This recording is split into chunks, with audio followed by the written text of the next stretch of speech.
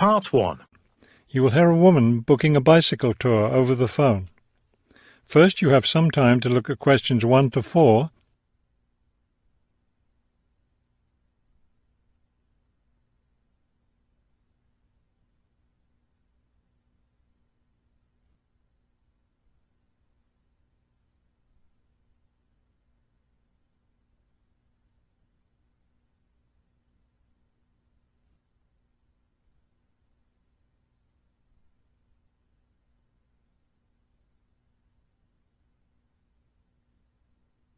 Listen carefully and answer questions 1 to 4.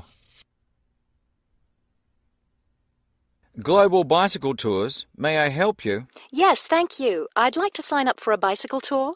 Which tour were you interested in?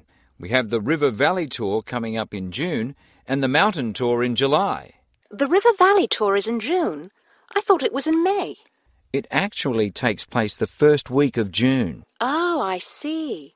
Well, I can still do that. The River Valley tour is the one I want. Splendid. Just let me take your information. May I have your name, please? Carla Schmidt. That's Carla with a K, not a C. Karla. Thank you, Miss Schmidt. Address? Do you need a street address, or can I give you my post office box? A post office box is fine. It's P.O. Box 257, Manchester. Thank you. OK, next. Will you be bringing your own bicycle, or do you want to rent one from us? I'll bring my own. Excellent. Now, we provide all the meals, so we need to know if you have any dietary restrictions. I don't think so. What do you mean? I mean, if there's any food you can't eat. Some people have food allergies or are vegetarian or have to avoid dairy products, things like that. Oh, I see. Well, yes, I'm a vegetarian. I never eat meat. Before you hear the rest of the conversation, you have some time to look at questions 5 to 10.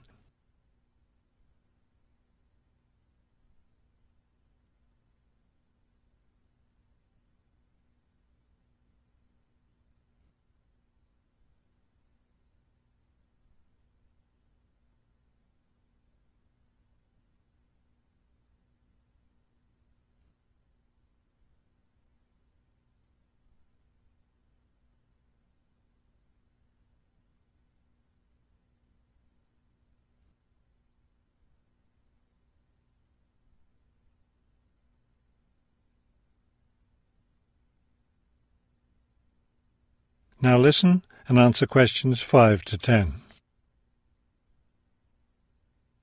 All right, I'll make a note of that.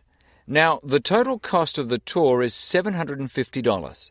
That much? The price includes everything. Food, hotel, transportation, everything. Everything? Yes, everything. The only other thing is you'll want to tip the tour guide. We usually recommend 5% of the total tour cost. A 5% tip. I guess that's reasonable. In order to reserve your space on the tour, I'll need a 30% deposit. Do you need that right away?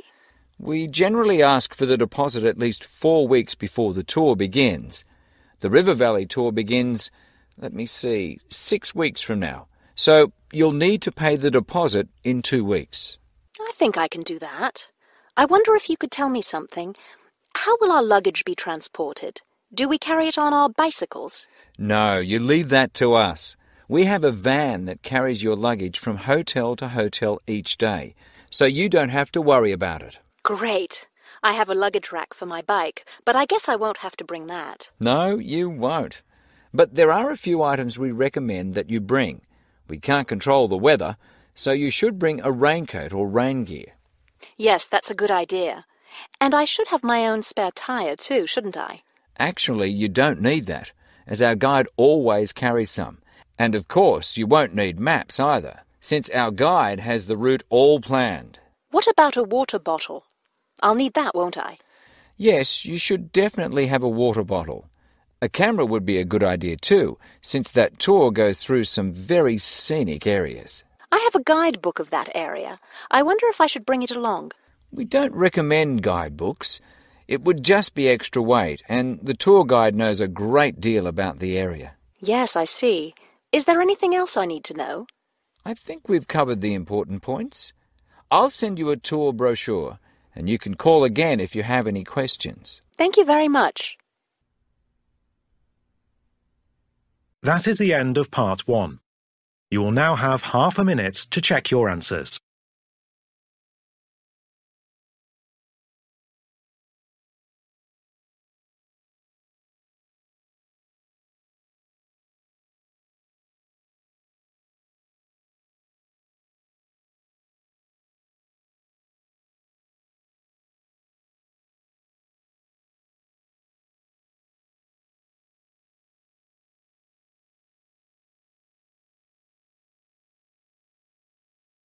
Part 2. You will hear a tour of a newly renovated health club.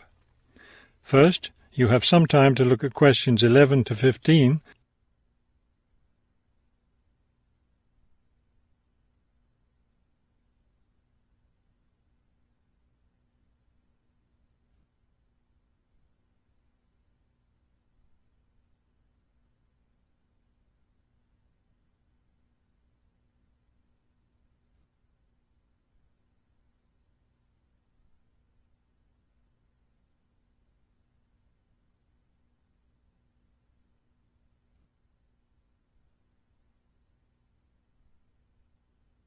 As you listen to the first part of the talk, answer questions 11 to 15. Thank you all for coming to see the new renovations to the Hartford Health Club. I know you'll be as pleased as I am to see the wonderful results of our months of hard work to improve the club and bring you the best facilities ever. We'll begin in here with the swimming pool. You'll notice the new colour of the adult pool, a lovely cool green. Now walk over here and look at the children's pool. It's the same green, but as you see, with brightly coloured sea creatures painted everywhere. Both of the pools needed painting, not only for maintenance, but I think the new colour greatly improves the atmosphere of this part of the club. Next, let's take a look at the locker rooms. Don't worry, there's no one using them just now. Doesn't it feel roomy in here? We've expanded both the men's and women's locker rooms, so now they'll be much more comfortable to use. There are bigger lockers, a good deal more room in the dressing area, and more places to store extra towels and equipment. Be careful as you walk through here. The floor's just been polished and may be a bit slippery. Let's go up to the exercise room next. Here, you'll notice a new floor. Walk on it. Doesn't that feel comfortable? It's a special material, softer than the old floor, an ideal surface for jogging and exercising. They had to move all the exercise equipment out while they were working on the floor, but don't worry, it will be brought back in before the end of today. Let's step outside now and look at the tennis courts. We haven't done a great deal here except to the equipment. We replaced all the nets and the ball throwing machine. Otherwise, everything is the same as it was before. Let's walk down this hallway, and here we are at the club store in its new location. We thought here by the entrance was a better place for it than where it used to be by the swimming pool. But it still has all the same items for sale, sports equipment and clothes in the club colours. Before you hear the rest of the talk, you have some time to look at questions 16 to 20.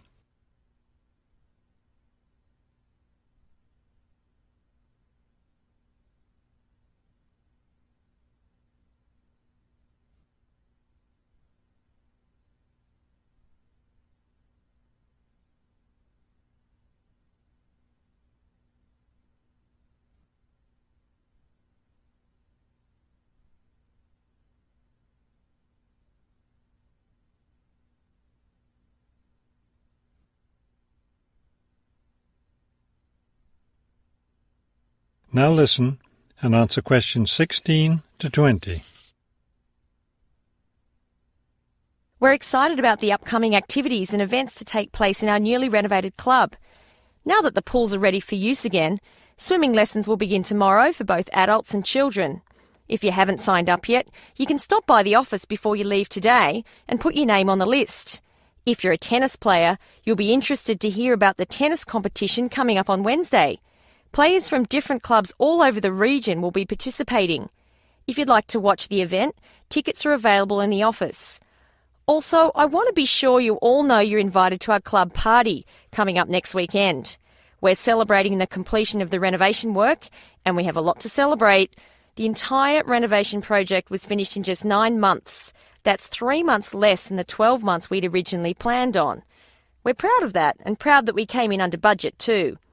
Because we've had such good results with this project, we're already planning the next one. We already have 2 indoor pools, and next year we plan to install an outdoor pool right next to the tennis courts. Details of these plans will be made available to all club members soon. All right, I think we've covered just about everything. Are there any questions? That is the end of Part 2. You now have half a minute to check your answers.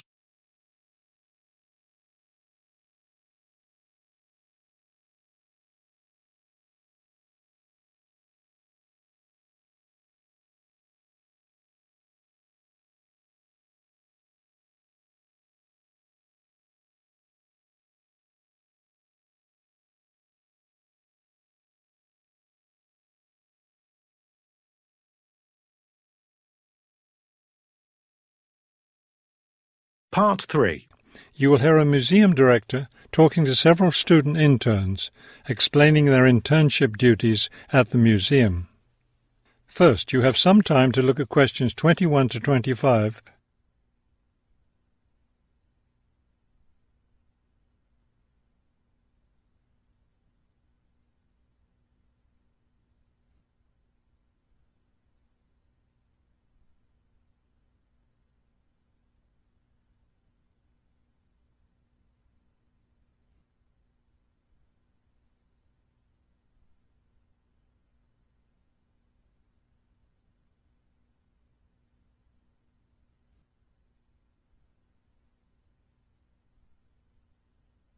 As you listen to the first part of the conversation, answer questions 21 to 25.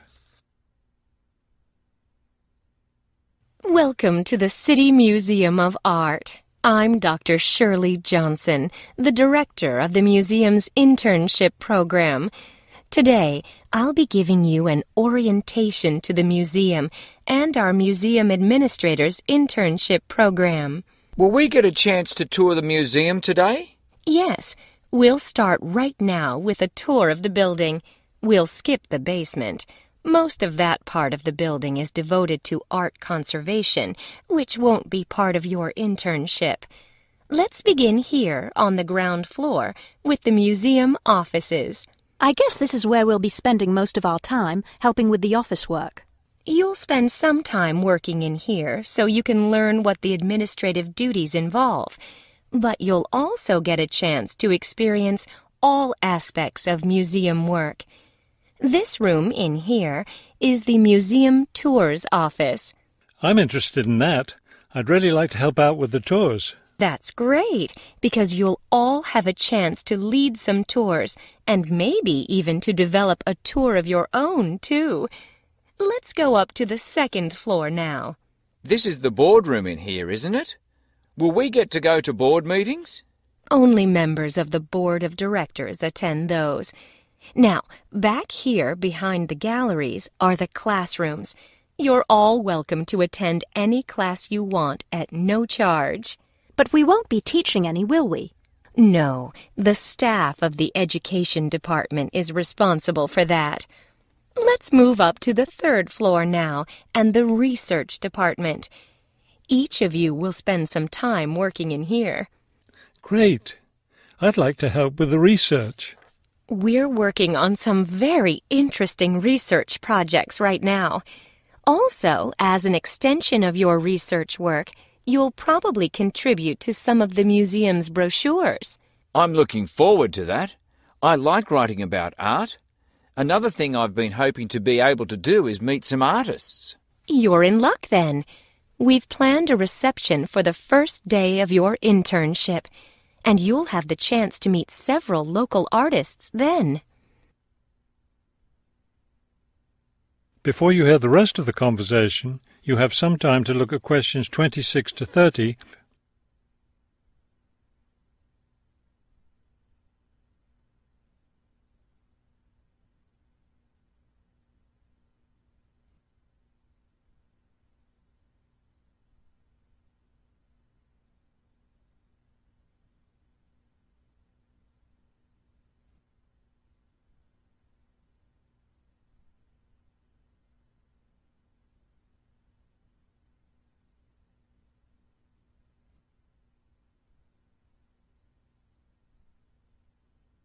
Now listen and answer questions 26 to 30. Could you give us a little background of the museum? I mean, when it was built and some information about the collections and things like that? Of course. The main part of the museum was built in 1895 with a combination of public and private funds. The new wing was built 60 years later with a donation from the Rhinebeck family. That part of the museum was built for the modern art collection, wasn't it? Yes, it was.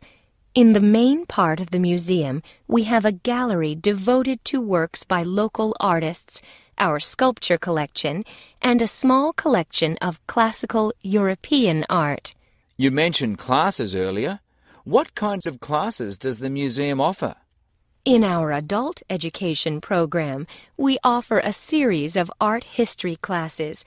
And for children, we have a program of arts and crafts workshops. You can get a brochure from the office that will give you more information. I saw a lot of chairs set up in the main hall. What are those for? Those are there for tonight's musical performance. We offer a weekly concert series during the fall and winter, and of course, all of you are welcome to attend. Now, if there are no more questions, let's step into my office, and I'll show you your schedules. That is the end of part 3. You now have half a minute to check your answers.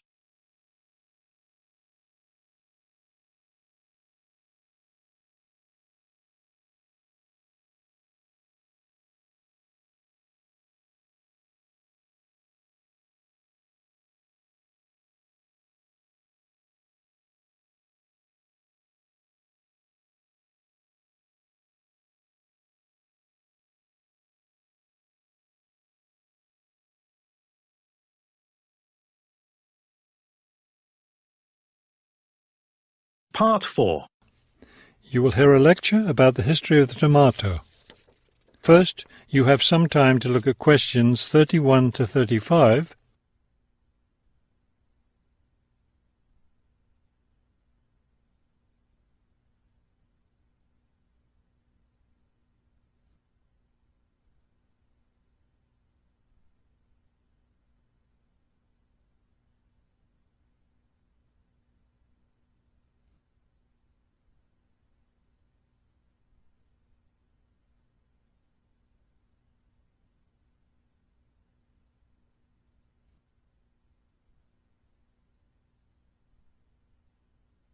Now listen carefully and answer questions 31 to 35. The tomato is a popular vegetable, which figures in the cuisine of many countries around the world. It is particularly prominent in Italian cooking, but it was unknown in Europe until Spanish explorers brought it back from the Americas. The tomato originated in the highlands of Peru. From there, it eventually found its way to Mexico, where it was cultivated by the Aztecs. The Aztec tomato wasn't the large red vegetable we know today. Rather, it was small and yellow. When this small round fruit arrived in Italy, it was named golden apple for its bright yellow color. You'll notice I just called it a fruit. That's because a tomato is botanically a fruit, even though most everyone calls it a vegetable. The actual word tomato comes from the Aztec name for the vegetable, meaning plump thing. The tomato arrived in Europe in the 1500s and quickly became a popular food in Spain and Italy. In the late 1600s, the Italians began publishing recipes that used tomatoes. The British, however, had a different attitude toward the vegetable. It was grown as an ornamental plant in Britain in the 1600s, but it wasn't eaten because it was thought to be poisonous. It wasn't until the 1700s that tomatoes became part of the daily diet in Britain.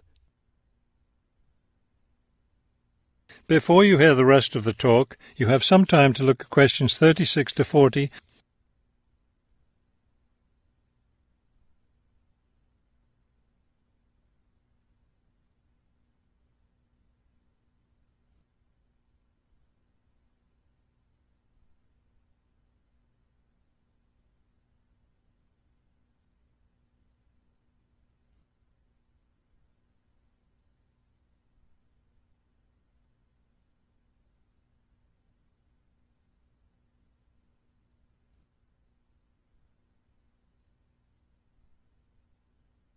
Now listen carefully and answer questions 36 to 40.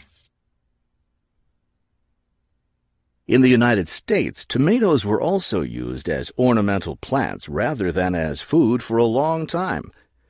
This attitude began to change in the 1800s. In 1806, a gardener's calendar mentioned that tomatoes could be used to improve the flavor of soups and other foods. Thomas Jefferson did much to enhance the tomato's reputation as a food. He first served tomatoes to visitors at his home in Virginia in 1809. Then in 1820, a man named Robert Gibbon Johnson decided it was time to discard once and for all the idea that tomatoes were poisonous. To prove his point, he ate 1 kilo of ripe red tomatoes in public. 2,000 people gathered to watch this feat, which took place on the steps of the courthouse in Salem, Massachusetts. Amazingly enough, Johnson survived this stunt. The popularity of the tomato as a food began growing rapidly. Soon people all around the country were eating tomatoes. By the 1830s, American newspapers and magazines were publishing thousands of tomato recipes. However, all those recipes involved using tomatoes in some cooked form. Tomato salads and sandwiches were still unknown. It wasn't until a century later, in the 1930s, that it became popular for people to eat raw tomatoes. That is the end of Part 4. You now have half a minute to check your answers.